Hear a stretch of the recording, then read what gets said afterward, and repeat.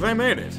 I didn't think they'd be able to do it, but they pulled through in the end. I was wrong. It was looking ugly in the beginning, but the postseason has finally arrived. Now with fresh bubbles to prevent any more outbreaks from spreading to teams. This postseason will be more expansive with 16 teams reaching for the championship. It just brings in more chaos, but we still have our good stories.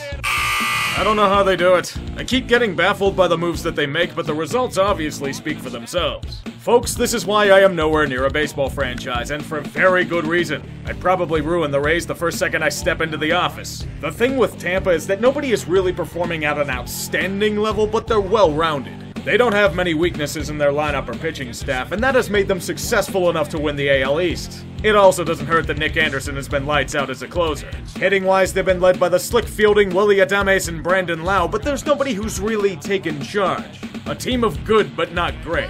Now, only if Austin Meadows could return to form. He has the potential to truly take this team over the edge. The curse of Moneyball has returned for another round of pushing for a World Series, yet somehow being smited by the gods in the process. This time around, it will have to be done without Matt Chapman, who's not coming back this year due to injury. However, Arizona was kind enough to push Jake Lamb out the door, so cheap insurance policy for him. The key to the A's is in the bullpen. It's been lights out this season, led by Liam Hendricks and with more depth to whack a stick at. The problem is I just don't know if they have enough horsepower in the starting pitching or hitting to reach the promised land this year. Unless Mike Minor and Manaea go back to 2019 form, the bullpen will have to have an unfairly large load for success, and they know it. I'd say win it, to be honest. I'm tired of this team always coming up short. Nelson Cruz is the badass grandpa of baseball, the sensei of the long ball. He was so potent the guy was leading the league in home runs for a good chunk of the year. The rest of the hitting core isn't truly Bomba Squad, but it's still a formidable dong-smashing machine. Every time Byron Buxton is healthy is a special time. The true strength of the team this time around is in the pitching core. It's one of the strongest in baseball from the team perspective. Maeda, Barrios, Old Man Rich Hill, and a sturdy bullpen make them into a legitimate foe. Now the question is, who is this team going to be facing in the opening round? The Astros, eh? They match up well against them, at least. And it's not the Yankees, so they may have a chance of winning a few games. Let's talk about Shane Bieber for a moment. The good kind of Bieber. At least if you're on the Indians. Everyone else gets their legs swept. Show no mercy, have a nice death. As he more than likely wins the AL Cy Young, they have another piece to lead the hitting core. The Baptist revival of Jose Ramirez. See him smash the baseball? That will happen to you if you're not careful. Yes, they still have Lindor, thanks for asking. A stable outfield not included. As a dessert for your pleasure, here is James Karinchak and his blistering stuff. With their riches in pitching, they could chuck a ball at a random passerby and he will somehow turn into a decent reliever. Years of frustrating disappointments have led to this watershed season for the team. They're riding a white-hot winning streak heading into the playoffs, so momentum isn't going to be an issue for them this time around. This might be your best chance to get back to the World Series. Avenge some demons for us. It's been a tumultuous year for the Pinstripes. First, they went on a scorching hot streak. Then everyone got injured. Then the replacements for everyone ended up getting injured on top of that. And then Gary Sanchez forgot how to hit a baseball. Then they were rolling out a glorified AAA team most days. Then the fanbase was ready to put Garrett Cole's head on a spike. Then everyone conveniently came back to beat the shit out of the Blue Jays. I am most surprised that Giancarlo and Judge being in the lineup would lead to success. But enough of that. Let's take a moment to honor our new legend of the game. Luke Voigt is a demigod in disguise as a man. A flick of his wrist will make opposing pitchers weep like children. He knows what the goal is. World Series or bust. If there is more disappointment, like in the past decade, there will only be lamentation and self-pity. There may be a train to take into the Hudson if that happens. Karma has been quite laser-guided this year, hasn't it? You figured this was going to be another strong year for the Astros. Well, my naive friend, the gods had other plans. It's been a tumultuous road at best. Verlander and Osuna dealt season-ending injuries early on. The pitching staff forced to conscript 12-year-olds due to attrition. Jose Altuve losing his magical gnome powers. Now he's just dunked on nearly every day. A team full of talent going on prolonged losing streaks on several occasions. Despite hype and expectations, the odds are stacked against them.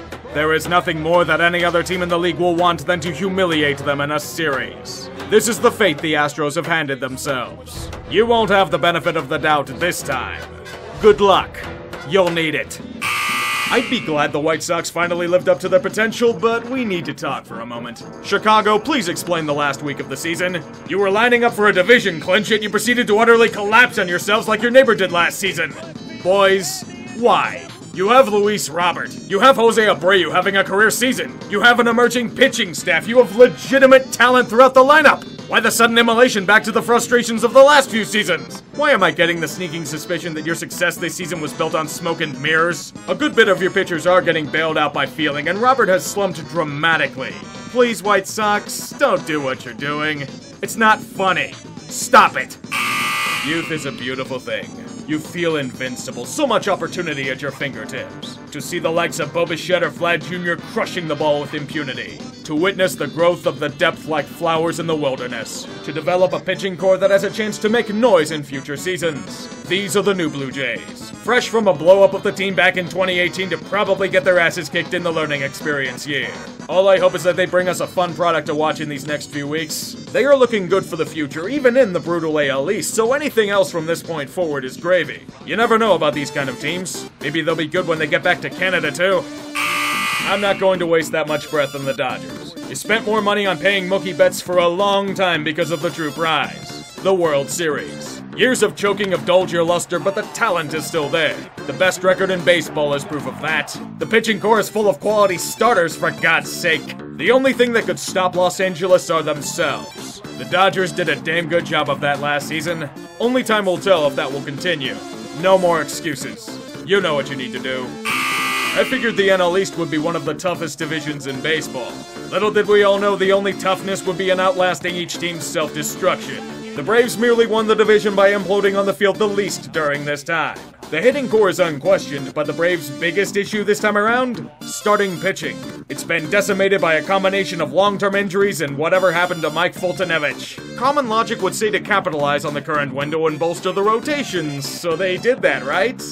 You didn't do anything about the starting pitching issues? You patched it up with some duct tape and Tommy Malone? And now Max Fried may be dealing with an ailment as well? I can't say you didn't do this to yourselves. I don't know how they did it, but the Cubs have managed to find this infamous potential they've always got. They've at least played up to some semblance of it over these past 2 months. And most interestingly, their core hitters have been atrocious. Baez, Bryant, Rizzo, and Schwarber have been nowhere close to form, yet they've found a way to win. It's mainly been on the backs of the revived Yu Darvish, Kyle Hendricks, and a random no-hitter by Alec Mills. Once again, the team bullpen is a massive issue, but it does have Jeremy Jeffress returning to 2018 vintage. As for Craig Kimbrell, the less said on that, the better. I wouldn't talk about their latest skid to end the season either. At least you're here again. In a land far, far away from baseball civilization. Some say San Diego. There is a team that has brought new life to the game.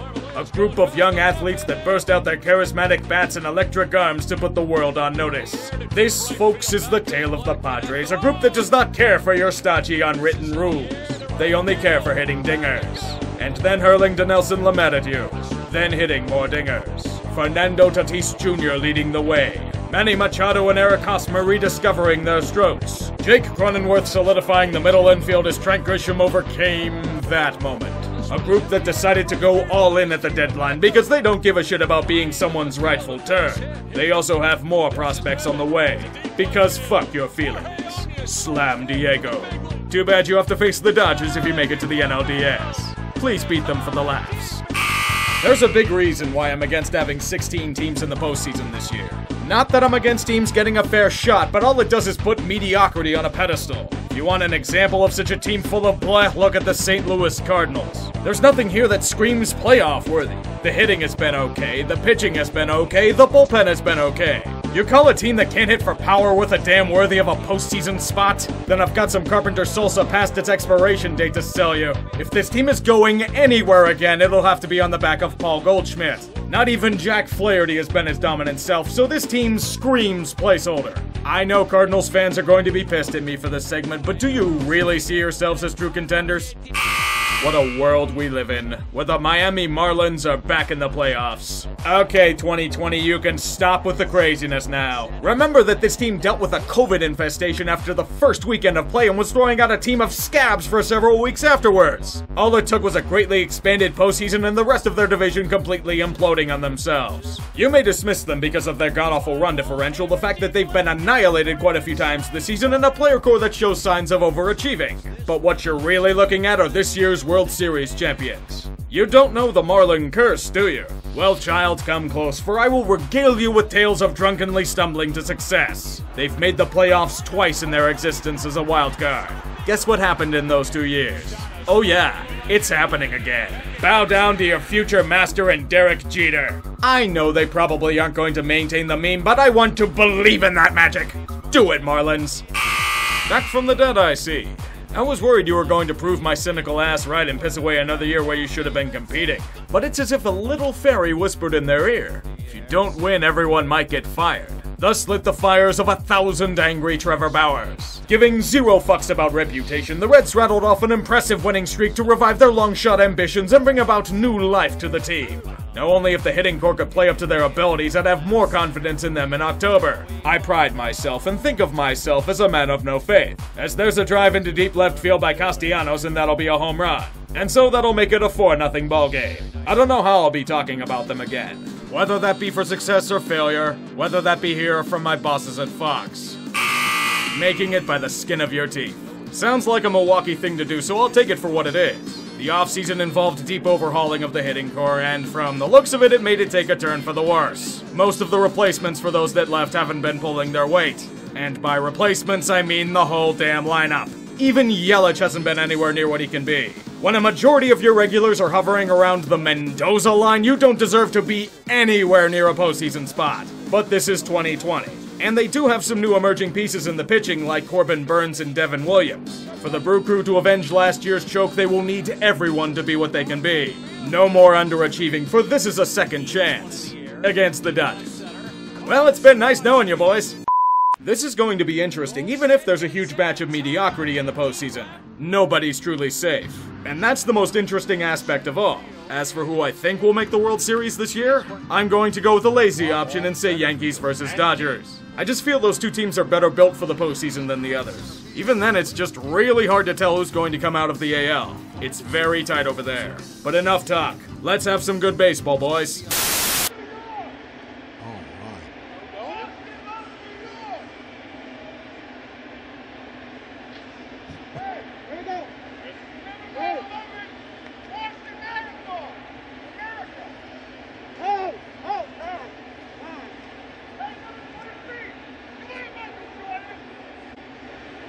You wonder how he got into the ballpark.